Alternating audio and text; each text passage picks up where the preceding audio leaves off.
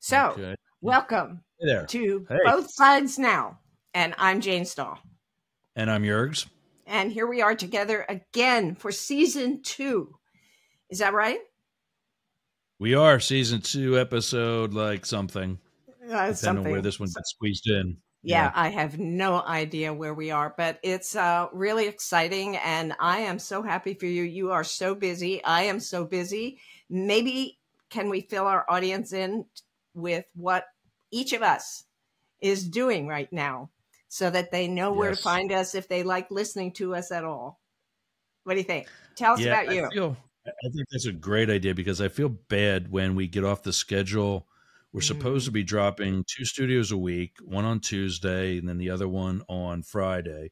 I even had to look up and think about it. When does the other one go? Because it's been It's been a so while. far out of actual practice. Yeah. I really am glad we take this time to let everyone know that here's what else is going on, really, with both of us. And that Definitely. way, not only do they know what's taking us so long to get some stuff out, but they can also find us somewhere else and keep up on those projects as well in real time. There you go. There you go. So if they miss us on Both Sides Now, they have other places to find us if they are missing Plenty. us at all. How's that? Okay, so Yes. you Yes. start. Okay. So almost a year ago, I had just been doing a podcast called The Doggy Traders. And because that was following my day trading career. And I just got so frustrated with the news, so frustrated with and I'll put this one in quotes, the news. People like Dan Bongino and Rachel Maddow, and from both right and left and right, who were doing commentary more than they were doing news. And they present themselves to you, the viewer or listener, as though they're an expert. And they're not. Just because they talk about it every day doesn't make them an expert. Practice doesn't make perfect. Perfect practice makes perfect. Perfect. And so, And when you're lying every day, are you like Saying Fox Rachel News Maddow has literally, lies? she's Are you slanted telling as me? well. Ah, She is left, and she's that representation. And not necessarily that she is lying, but if there's ever a news story that is anti, in this case, Biden, or previously anti-Obama, there's a slant to it if it's covered at all. Rarely is the Fox News alert the same thing as the breaking news on CNN. right. Right. Well, my husband And watches. Fox News, Go ahead. well, Fox News has admitted that they're not news in court. And in fact, they've even said, per their attorneys, that they are of the opinion that their audience is smart enough to discern that, to realize that. Well, what do we think? And so I got into the game of political commentary from the position of an expert. Political science degree, history degree, and 21 years in the Secret Service, where I was there for a lot of the things people are still talking about. Our first black president, much of Hillary Clinton's entire political career. I know Joe Biden. I know Hillary Clinton. I've met Barack Obama. I've met the Trumps. I've known the family. What do you want to know? And so, And I often tell people on both ends, without getting specific, that if you knew what I knew, your opinion would be different.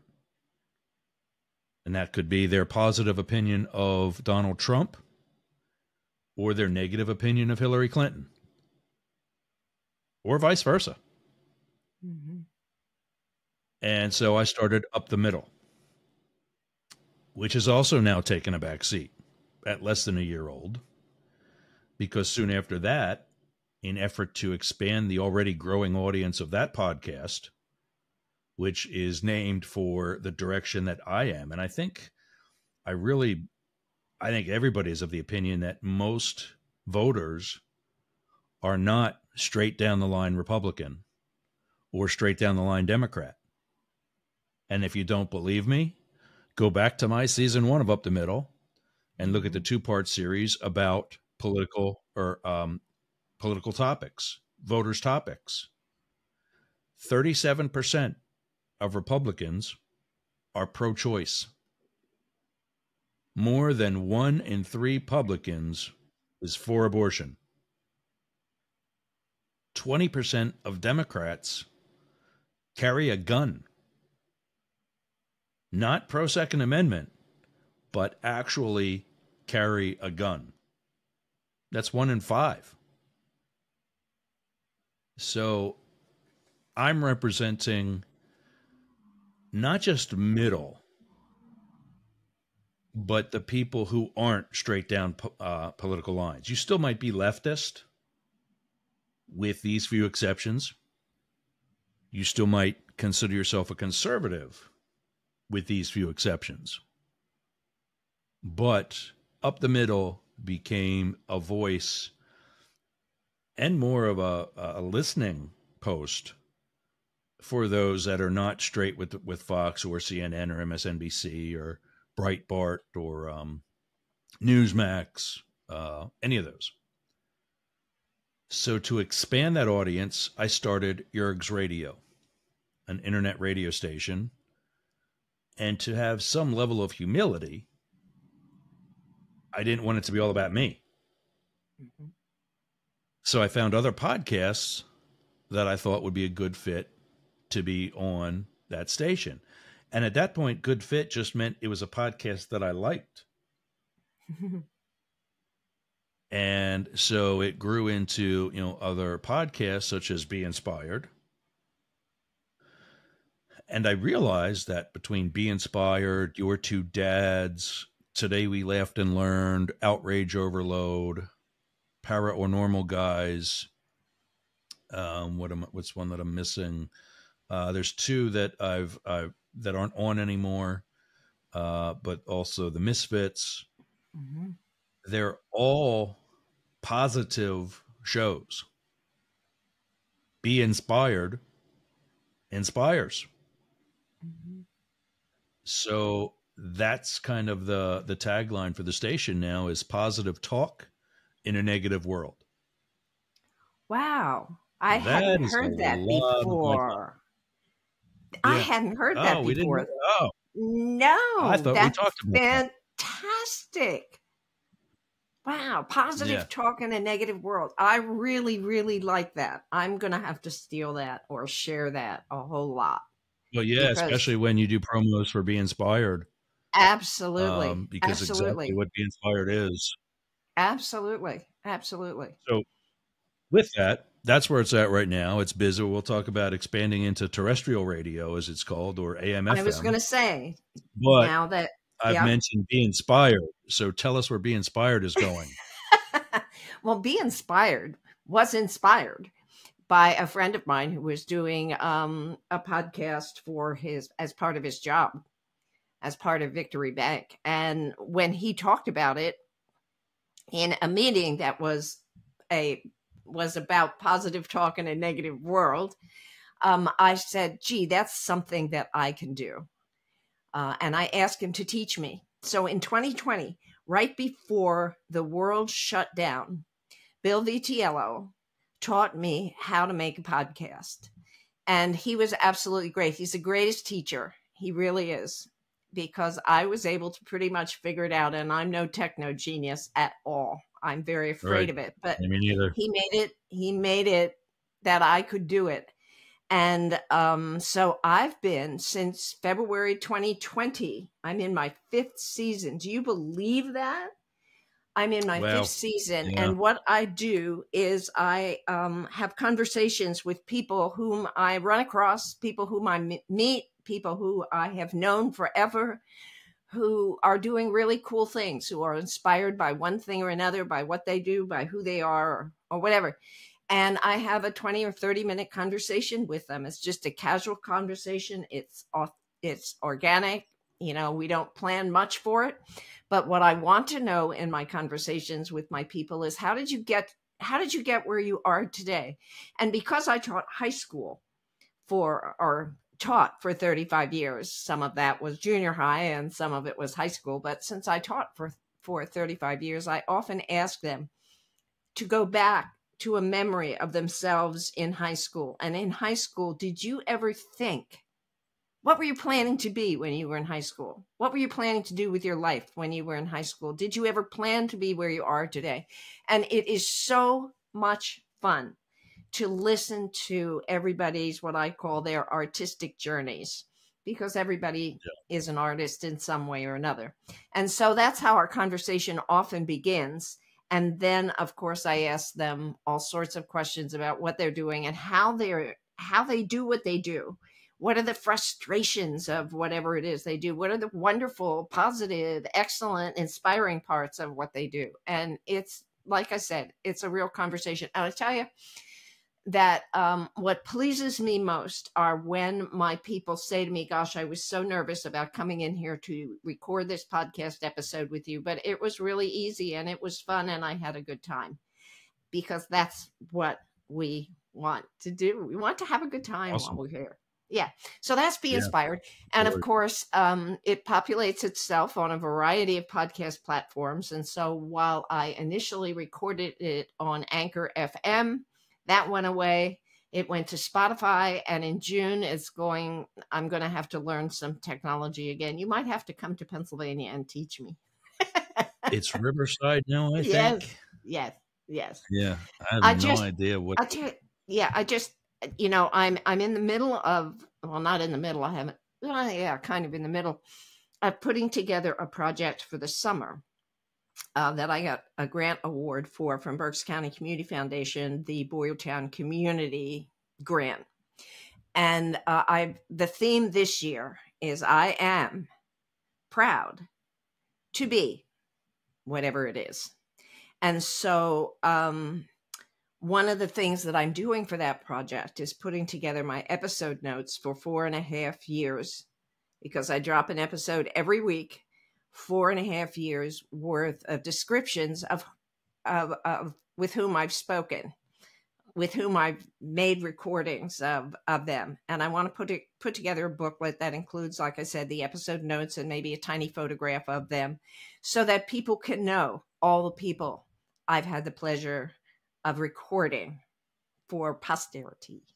Anyway, so I'm in the middle of doing that with Be Inspired. So I'm nervous about this June transition to Riverside, because I don't know what I'm doing and I don't know when I need to stop and learn, because I want to catch as many people for my project to include in the booklet as I possibly can. And I'm afraid I'm going to have a learning curve that I can't, that's going to frustrate me and that's going to slow me down with my episodes. So what I'd really like to do is have, I'm at mid-April right now. I've scheduled recorded episodes through mid-April. I'd like to get as many recorded as possible before I make myself learn this new technique. But that's Be Inspired. You can find me on a variety of different platforms. There. Your turn again. Terrestrial radio. I have actually, while you were talking there, it's something I need to do too, for Up the Middle and for Both Sides Now, because I manage the library for both of those, and that's on Spotify. So I just created a tab on this browser as we're recording, Spotify to Riverside. And of course that came up. And so later today, I'll take a look at that and see Good. just how difficult it is and Good. whatever else. So, Now they do but tell you. I must tell you this because you may not have examined it, but I can tell you that I have not.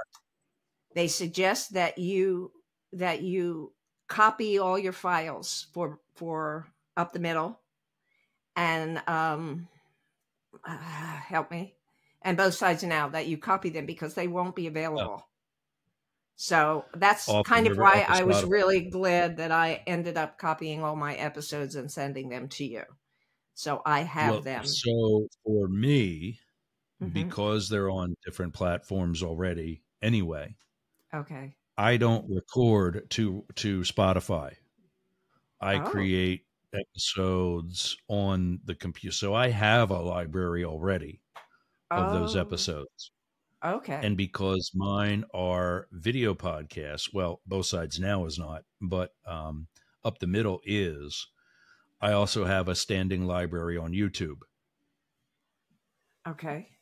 Uh, Okay. you will someday have at least part of it on YouTube as I transition both sides now Okay. to um, the YouTube playlist that I've created on Talk TV 24, that my Okay. podcasting channel, where I share a lot of people's podcasts in a video format.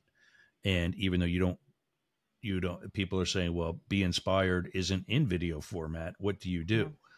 I just simply put the artwork, and you can stare at the artwork for a half an hour or an hour, however long, and still hear the podcast. And Right. that's a good thing because Google, wait, which is it? Yeah, Google Podcast has already gone away as well, because Google, the world's largest Ah. database, owns YouTube, the world's second largest database. And they felt that it was redundant to be managing two podcast directories. So they sent all the Google podcasts to YouTube Music. And that's where Oh that God. directory now is. So for some, it That's might be that's redundant. that's too much But technology for me. Yeah. mm, So yeah, so do you want to quick talk about terrestrial, what else you're doing on terrestrial radio so that we have a 20-minute clip here? sure. So as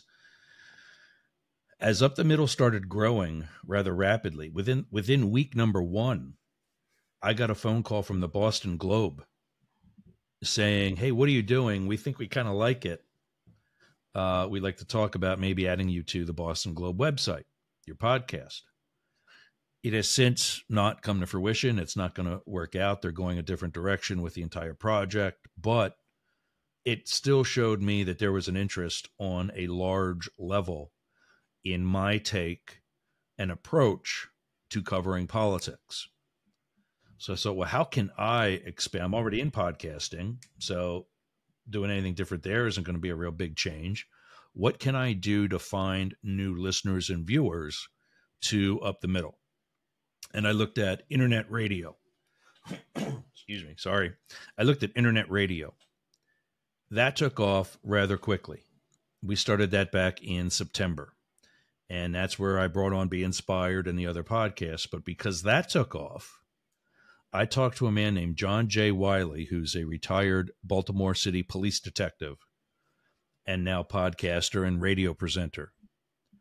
And he told me about this thing called brokered radio. You go and you buy the time on a talk radio station, which is what we've done.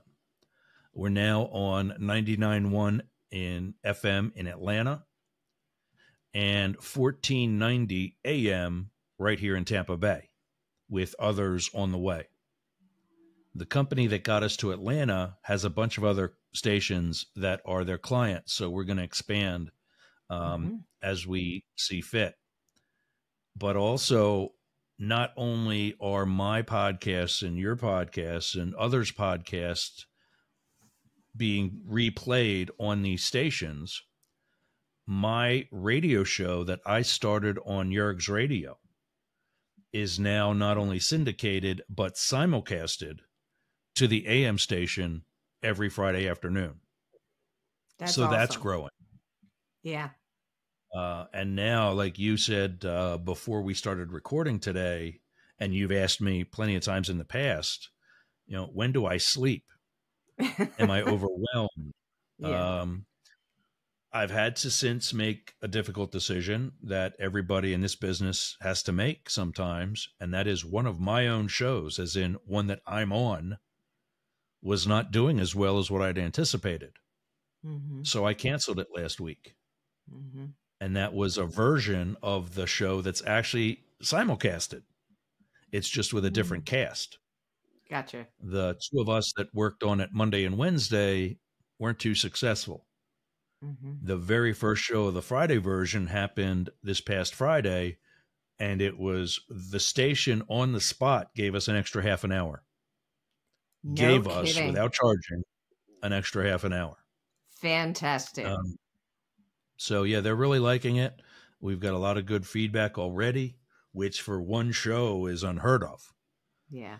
So I think, growing the hair out to be the Howard Stern of politics is actually paying off.